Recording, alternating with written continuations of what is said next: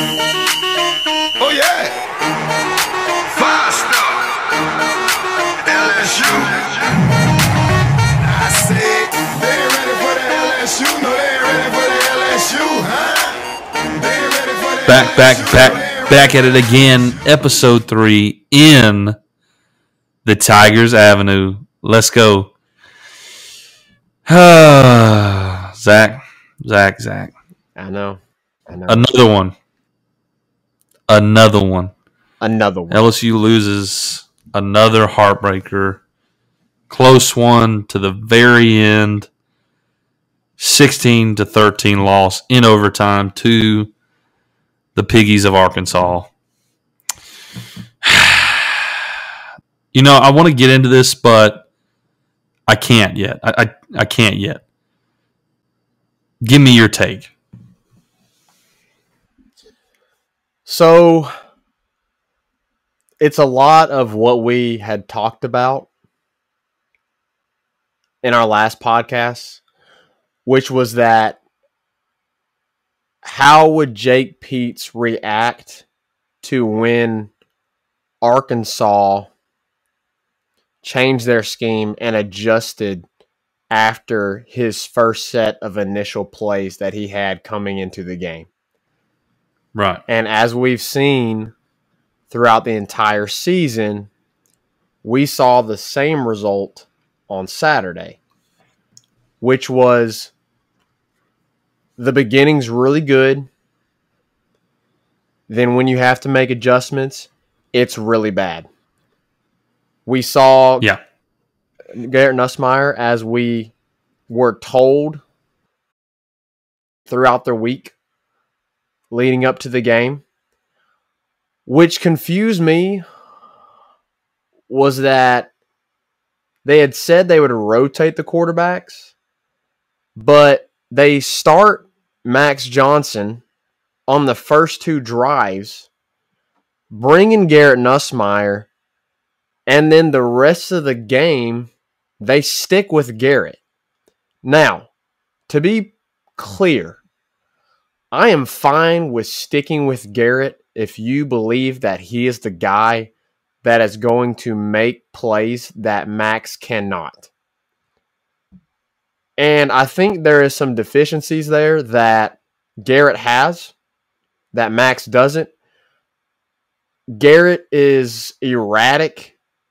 He's kind of a balls to the wall kind of guy where he's just going to go out there and try to make a play. And that's where you can get in trouble with him. He has a better arm than Max, but his decision-making isn't as good as Max. He's a little bit more mobile than Max is, but he is more likely to make a mistake than Max is. He's going to give you a big bang play, where Max is going to be more of a game manager. So I'm okay with leaving him in there, but with the risk that he brings, I believe that you have to be able, as an offensive coordinator, to set him up to succeed. And unfortunately, Jake Peetz is not doing that for any of his players. For any of them. Not even close. We have the talent, and you've seen it. We have the talent to compete and dominate other teams that we are playing in the SEC West, which, as we know, is a very, very deep division, the best division of college football, period. And so that's the really frustrating part. I think once you see Garrett throw that first interception, I would have liked to see them go back to Max and at least see if he can get the ball moving as well. Because Garrett, when he came into the game, they did move the ball. Now, I will say part of that was probably likely to Trey Palmer's 2 really good returns. Max wasn't set up well to when he started the game. They were starting in their own territory. And when Garrett came into the ball game, Trey Palmer from his 2 returns set them up in Arkansas's territory. And so that set up well for Garrett. Once Garrett had faltered some near the end of the first half and thrown that pick is when I think they should have made a change. And then if you don't see anything happen with Max, then you go back to Garrett and see if he can spark something. I don't understand why you put Garrett in the game after 2 series and then you stick with him the rest of the way. If that was your plan, then why not start the guy? Why put Max Johnson in for those first 2 series? So that was very confusing. The other thing that frustrated with me was, again, the offensive play calling. I don't understand why you were putting Ty Davis Price in a situation to where he is running the Wildcat for the first time in his career. And in that drive, you had finally started to get Garrett into a rhythm with little short intermediate passes. He threw the intermediate pass to Jack Besh that went for a good bit.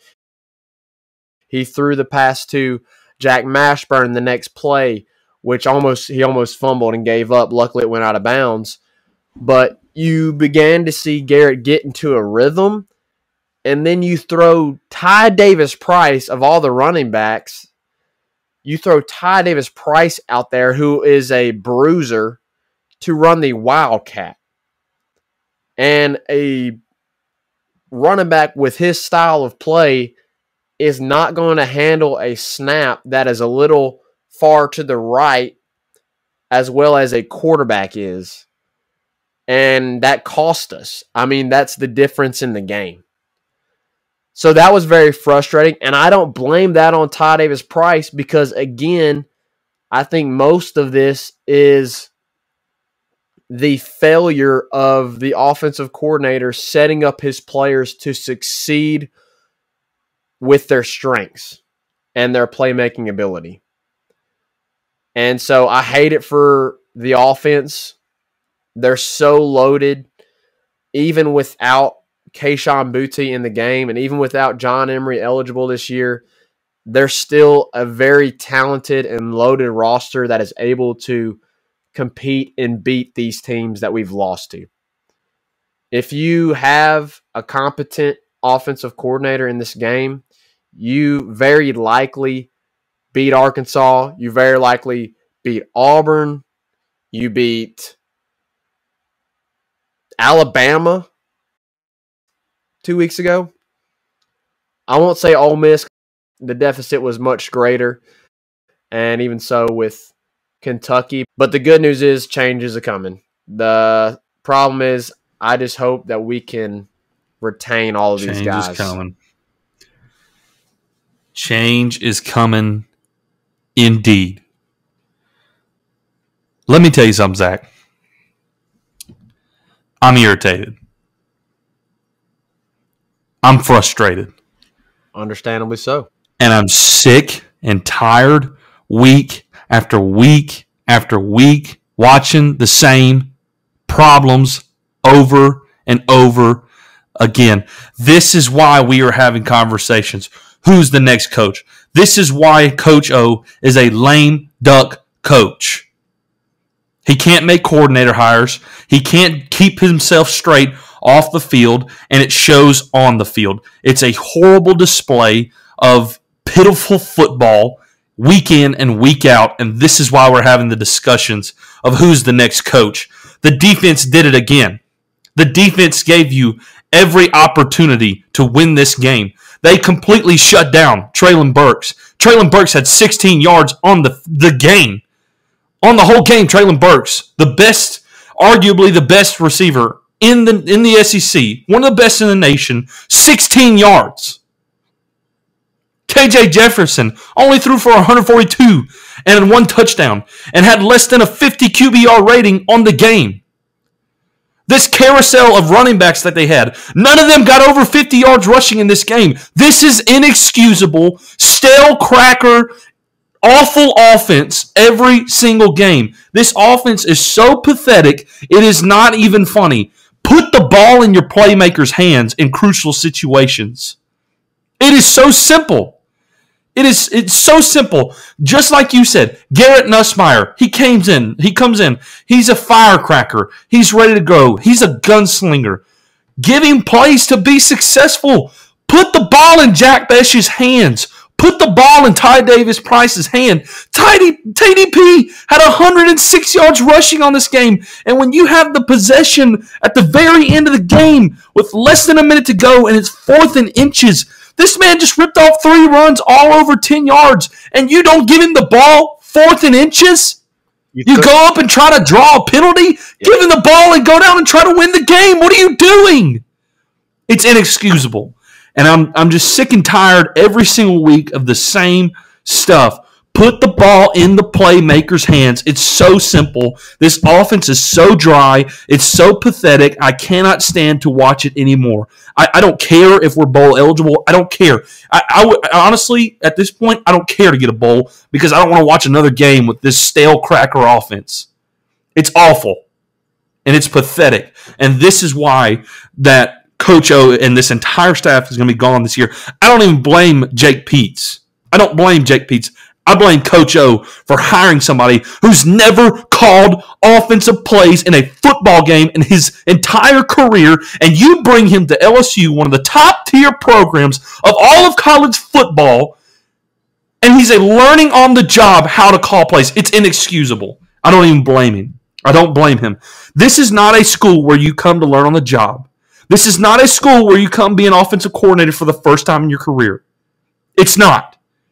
You can go to Texas Tech. You can go to Virginia Tech. You can go to ULL or all these schools like that and go be a first-time coordinator. LSU is not a place for a first-time coordinator. It's inexcusable. I take my hat off to Durante Jones for this defense continuing to push and have passion and drive and play fantastic these past 2 weeks. It was an incredible, impressive performance by the defense.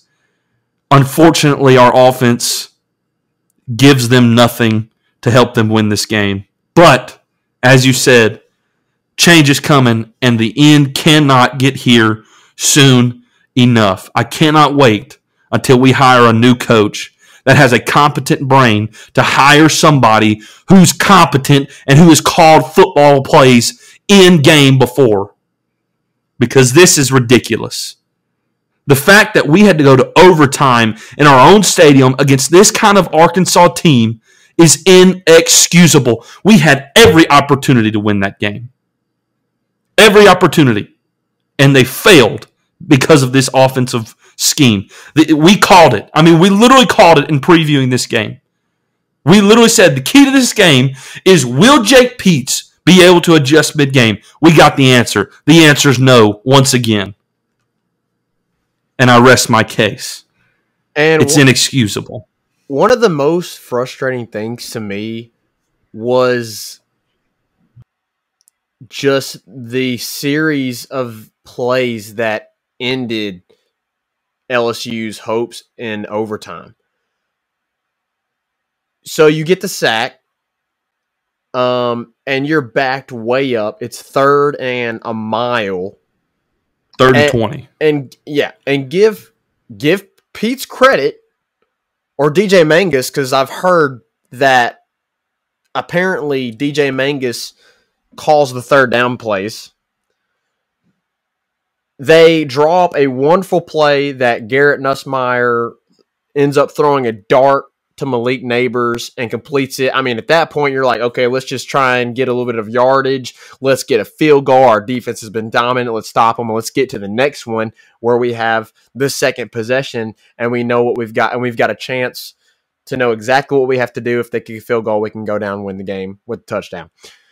You complete that pass improbably,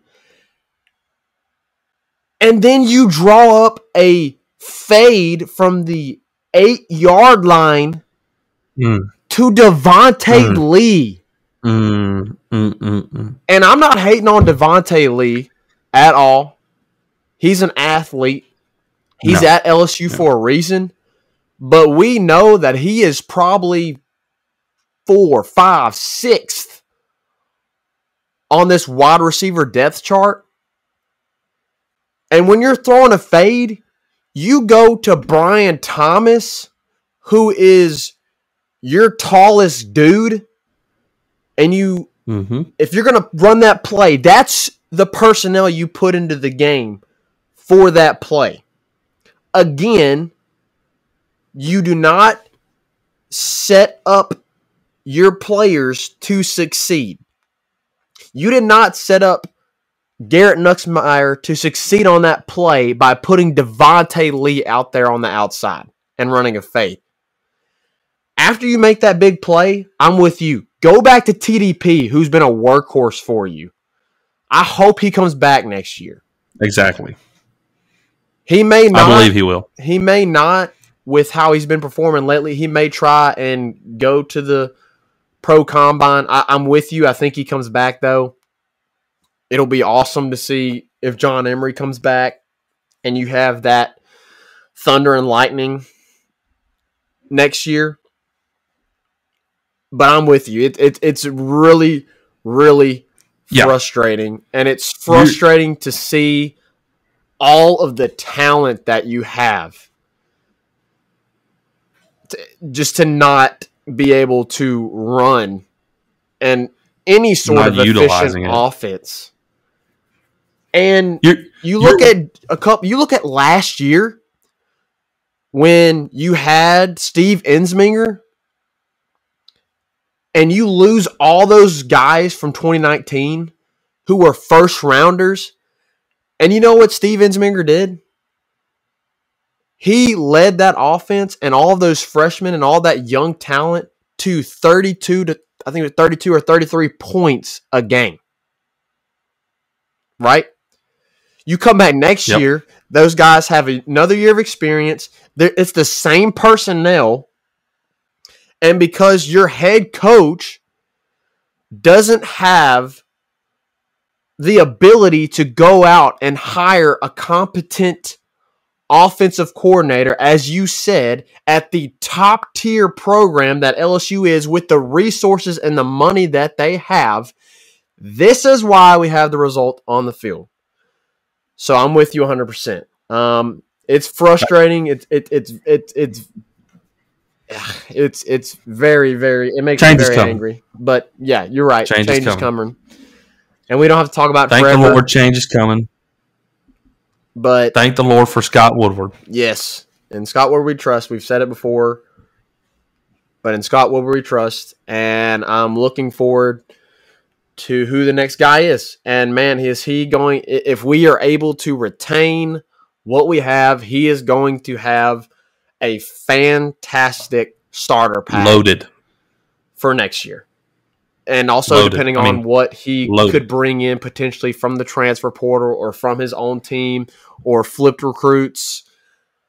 I mean, the potential to contend for a national title next year is there. And I know a lot of fans are like, what in the world? You're crazy to think that from what you see this year. And that's just how bad it is with what we have right now. I mean, you're literally staring 5-7 in the face and looking at your first losing record since the 1990s, since 99, the year before Nick Saban came. We have not had a losing season. We've had some rough seasons, but we have not had a losing season since 99. Yeah. 20 years, Reagan. Over 20 years. 22.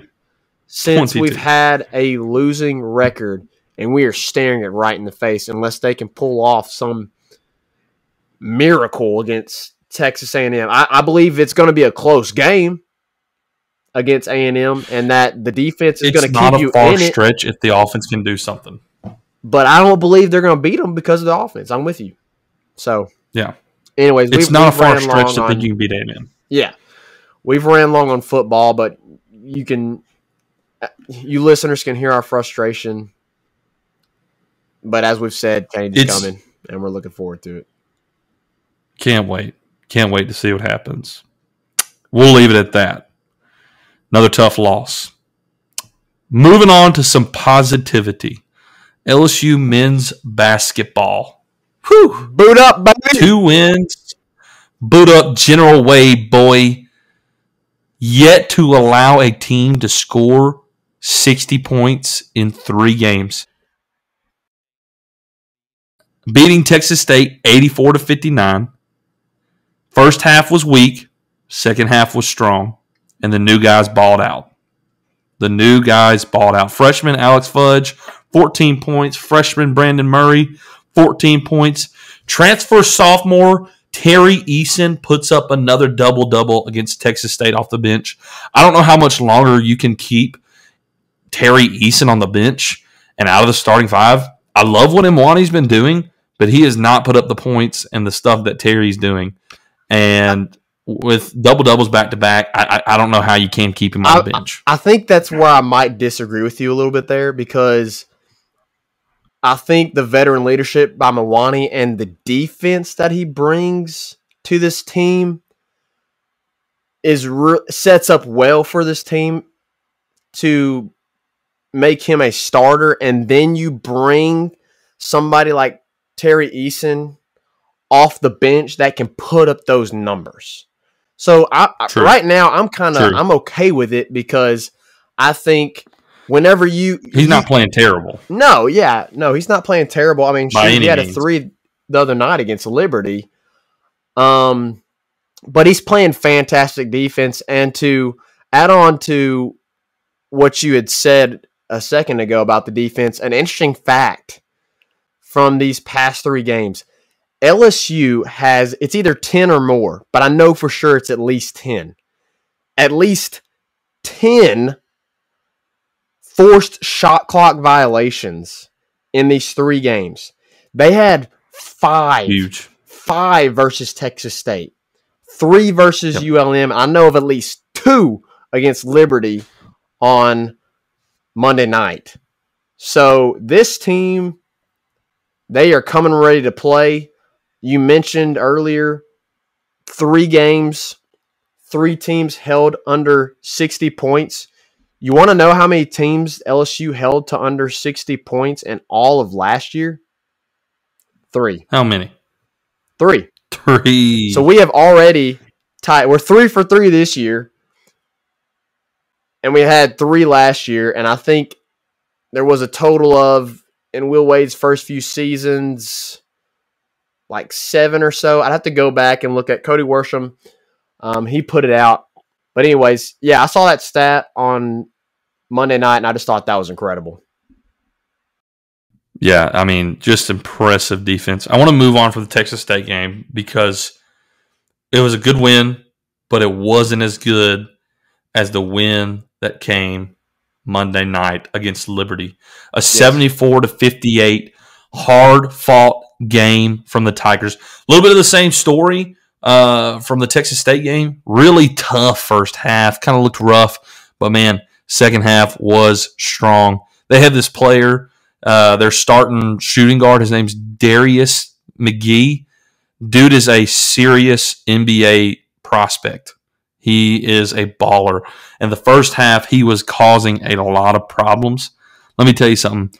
This defense that we're talking about that has been elite in the second half completely eliminated Darius McGee from the game, and that was one of the key factors in LSU pulling away late. Eric Gaines and Xavier Pinson completely took him out of their entire offense, and once that happened, it was like, who do we go to? Who do we go to? They had to go to Peebles, and they couldn't figure it out. They had to go to Peebles, and he put up a few points, but he's not Darius McGee.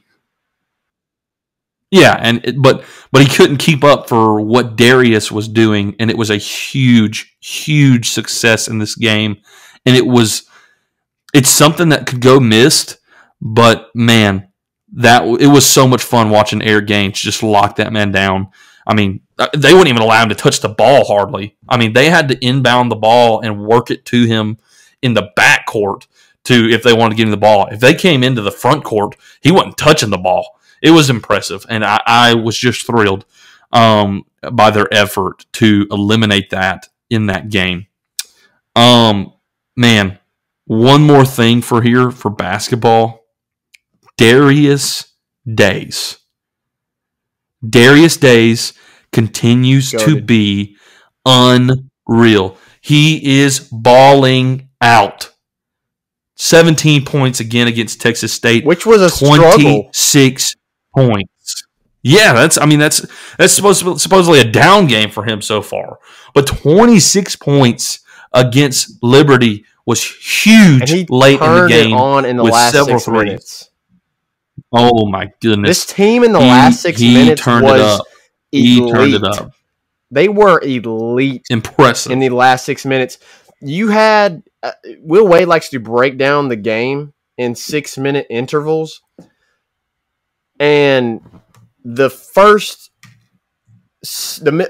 really like the middle 6-minute interval of that second half. You really started to believe that Liberty was going to pull away, because that's when people started hitting some. Even though they had locked down McGee, they kind of started pulling away a little bit. And you thought for a second, ooh, we might lose this one. And then it's like everything just flipped a switch.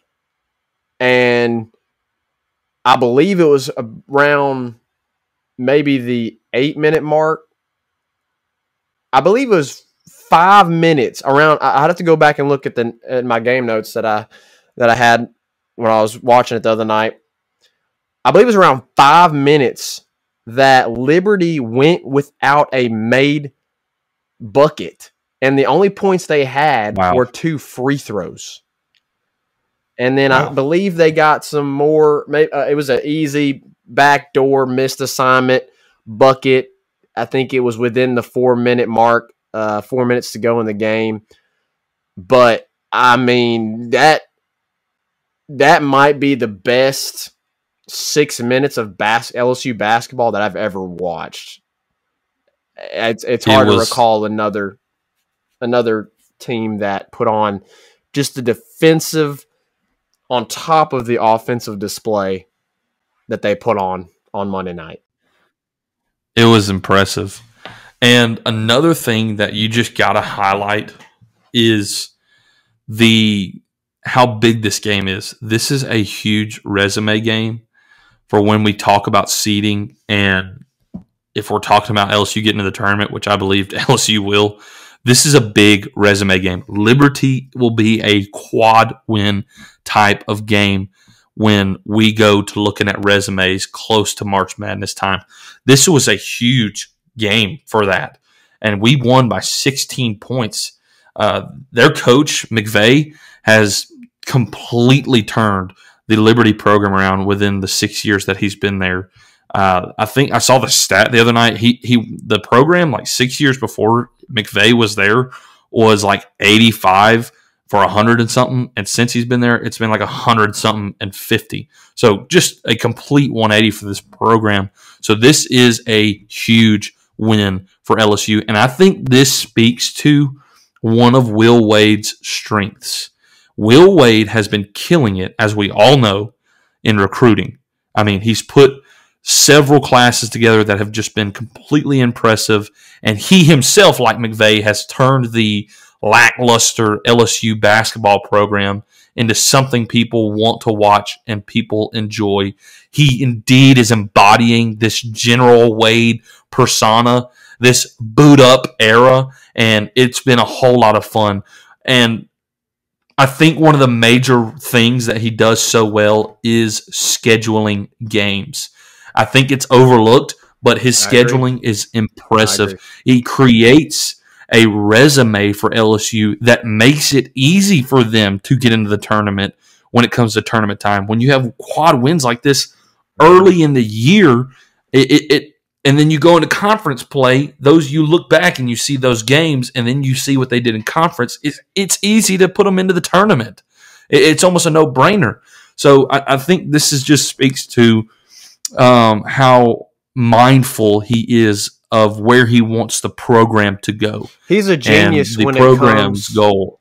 He's a genius when it comes to understanding what the committee is looking for on Selection Sunday. Yeah, absolutely. And he has done that for the last several years that he's been at LSU. I mean, when's the last?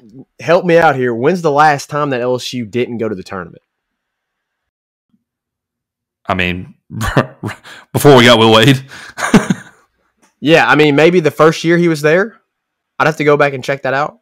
The first year that he was there, did we go? First year's there, we may and I missed it. I think we may have missed it, but I think since the first year we've been. Yeah, I think ever since then, maybe the second year, we've been every single year. And now the COVID year took all that out, and we were an easy tournament team. Of course. But it's been impressive. It's been impressive, and I'm thrilled to see what he's been doing and the direction the program's heading in. It's exciting, and I can't wait to continue to watch the rest of the season. It's going to be exciting. They do have another game Thursday night against McNeese State. This looks to be somewhat of a ULM type of game. McNeese State is really not going to pose much of a threat to this elite LSU basketball team. The big one is they will be back in the PMAC against Belmont. Belmont will be another. Again, his scheduling is excellent. Belmont will be another big game for resume, and I can't wait to watch that one as well. All right, so moving from the hardwood to a little bit of baseball. LSU finished up their scrimmages, their exhibition games this past weekend against ULL Ragin' Cajuns. Played 2 games on 2 separate days. The Tigers took both of them 8-6 and 9-8. A little bit closer than you may have wanted it to be, but you cannot discredit the Ragin' Cajuns. They always have a great baseball program. And, of course, this is preseason matchup, so you're not going to see everything on full display. And the starting 9 that you've been seeing for these preseason games are probably not what you're going to expect day-to-day when it comes to regular season. However, in our first podcast, our first episode, we gave our predictions on the starting 9. Zach said Tyler McManus would be his catcher, and I said Blaze Priester. I'm here to tell you I think I'm wrong. I believe now that Tyler McManus will be the starting catcher. Zach, I don't know if you've been keeping up with what he's been doing, but it seems like every single game the man hits a home run. Grand Slammy. He did it on a Grand Slam. Yeah. It was game 1 against ULL. The man hits another home run, and it was a grand slam that really stretched the Tigers' leads and put the game away, essentially. And his tear of homers in the preseason continues to happen. Jordan Thompson also at shortstop had a great time at the plate. He was 4 for 7 through both games, had a home run, had a triple, and drove in 4 runs. We saw that, from him last year a little bit. He may be small and a little scrawny looking, but the dude can swing the bat. If I remember correctly, he had 8 home runs last year. Yeah, the dude can drive it. There's no doubt about it. Will Safford also had a really good game when he went out there. That was a guy that you kind of were expecting to fade into the background a little bit with all the just roster talent that is on this team. But he definitely came out and displayed his talent this past weekend. Yeah, it seems like he had a really great defensive game as well. Not just at the plate. He played well defensively, and that was a struggle for him, right? Zach Arnold had some finger issues, some hand issues when we went to the regionals against Oregon, and we had to plug Will Safford in, and it felt like every time the ball came at him, it was an error, or he may not committed an error, but he fumbled the ball around or kicked the ball around and finally got the out. So to see him progressing and getting better defensively is also something to keep an eye on. Pitching was said to be a little shaky in this series, and I think it kind of shows in the final scores: 6 runs in the first game and 8 runs in the second game.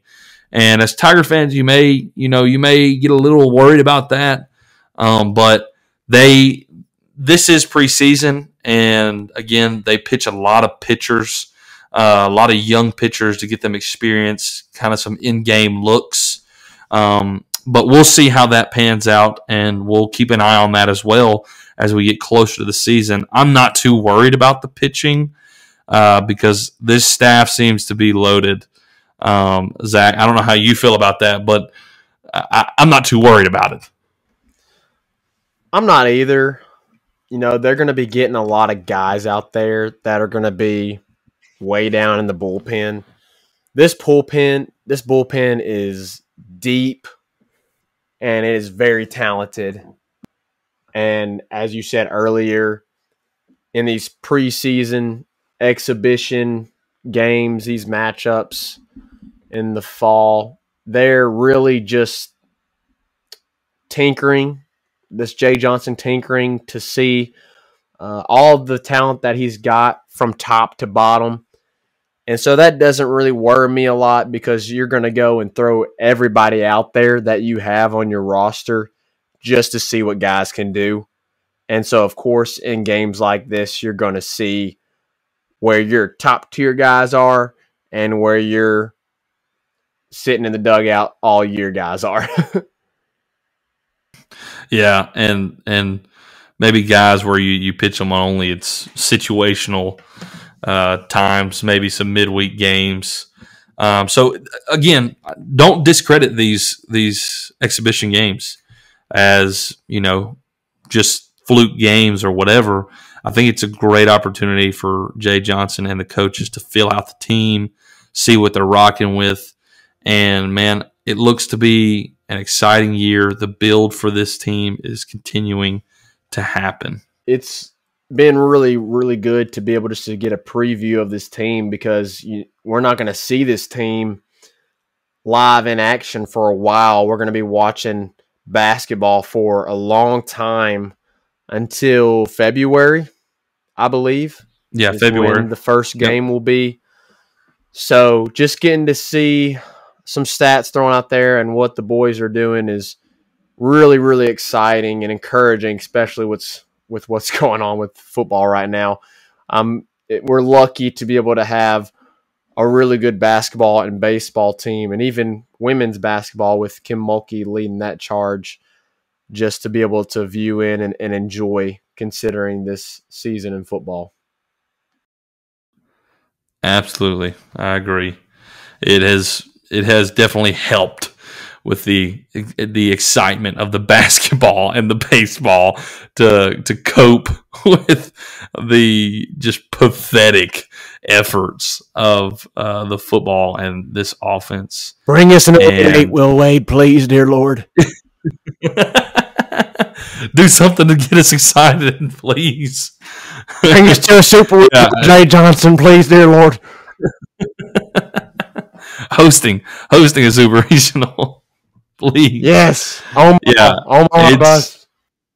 Omaha or bus, baby. It's exciting. It feels like we're entering a really great time for LSU with what Will Wade is doing with the basketball program, with the excitement of Jay Johnson, the Kim Mulkey era coming in, 3-time national champion, and now Scott Woolward gets to make the big hire for the football program. So it feels like we're entering into some great times for LSU and its future.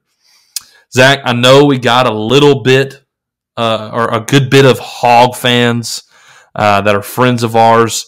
We just got to say, a blind hog finds an acorn every now and then. Hey, that's it for this episode number 3. We appreciate y'all listening. We'll be back here again for episode number 4 in the Tigers Avenue. Catch y'all later. Peace.